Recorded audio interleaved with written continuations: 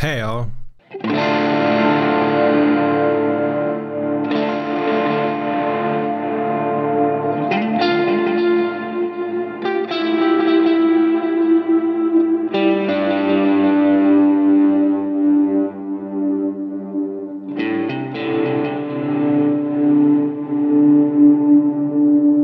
In today's video I'm gonna be talking about ambient tones.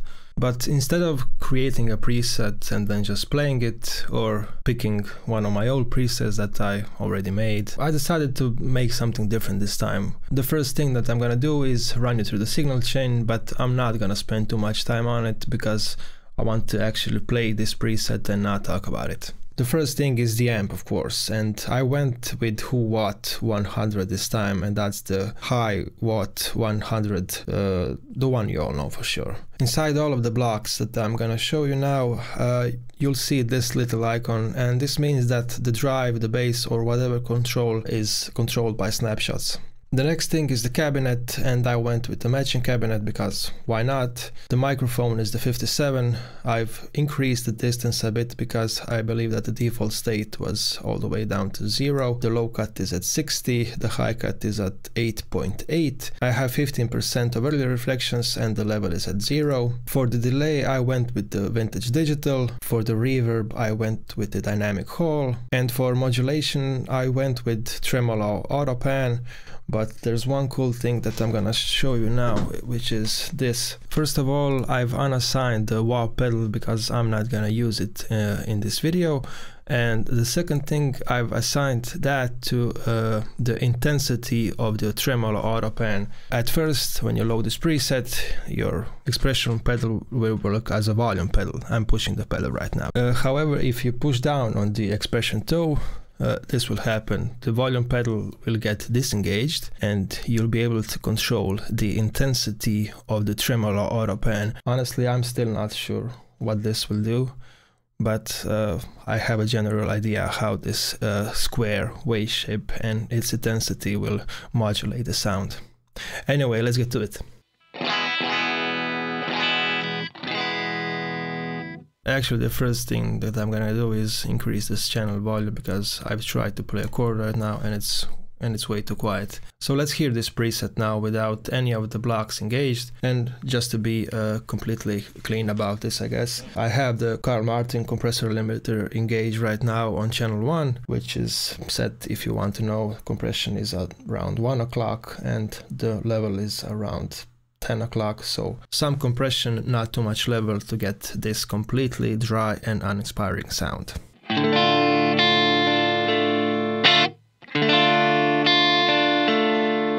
What's the first thing that you probably want to do when you're creating an ambient tone? Well, you want to add a bunch of reverb, and I have a feeling that ambient tone is almost a synonym for shitload of reverb. This is the new dynamic hall, which I haven't got a chance to use much, but I'm gonna do it today.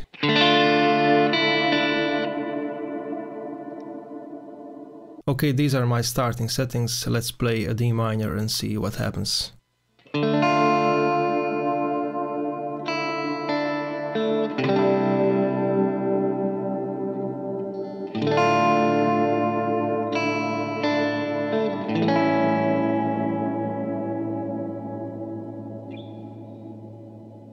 Honestly, this video could stop right here because we have a reverb block that's set to 10 seconds of decay and to mix this up to 40%, and honestly, if you want an ambient tone, you don't have to do much else than this.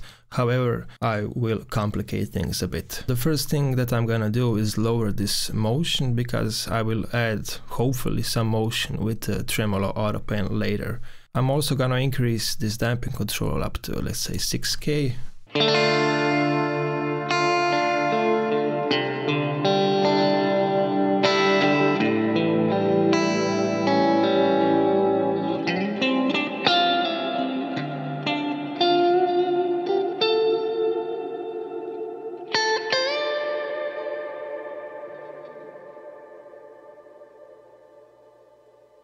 Already I feel rather lost in this ambient sound, so I'm gonna try to speed things up a bit. Let's engage the vintage digital delay block.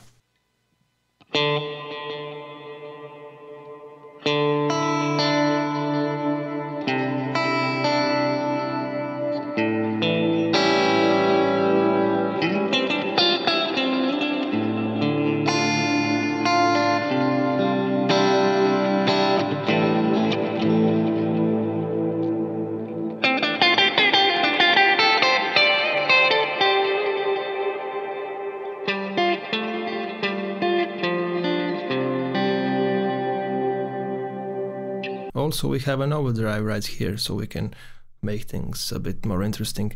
I have the HANA drive, which is an emulation, or an algorithm, better to say, of the Hermida's Zen drive. I also have a clone down there. If you didn't know about that, then I'm sure you did. So the Zen drive sounds like this.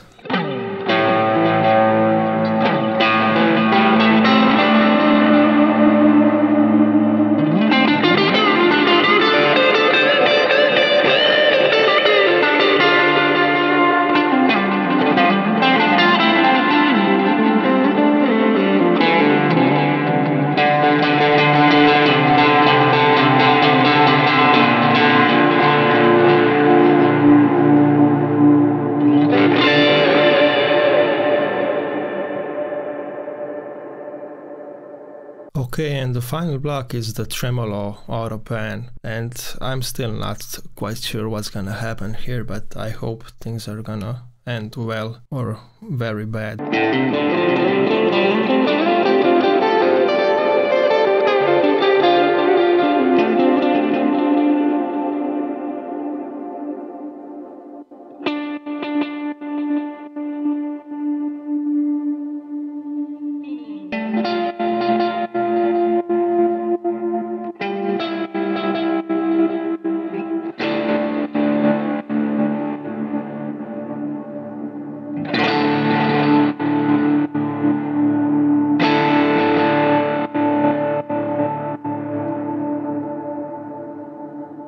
I'm gonna change it from this very aggressive square wave modulation down to sine modulation, and let's try it now.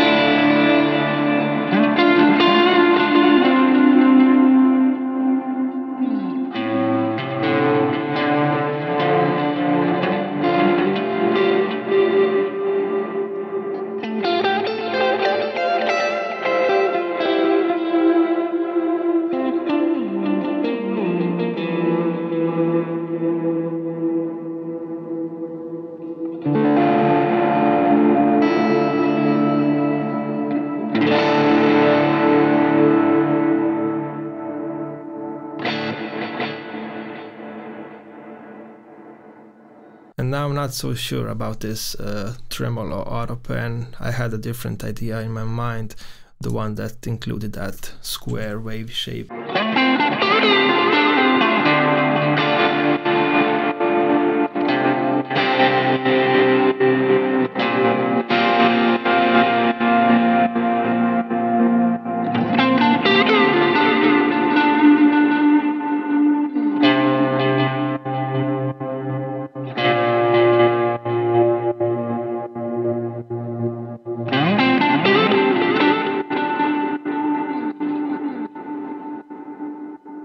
Anyway, that's it. I'll see you all next time. Bye all.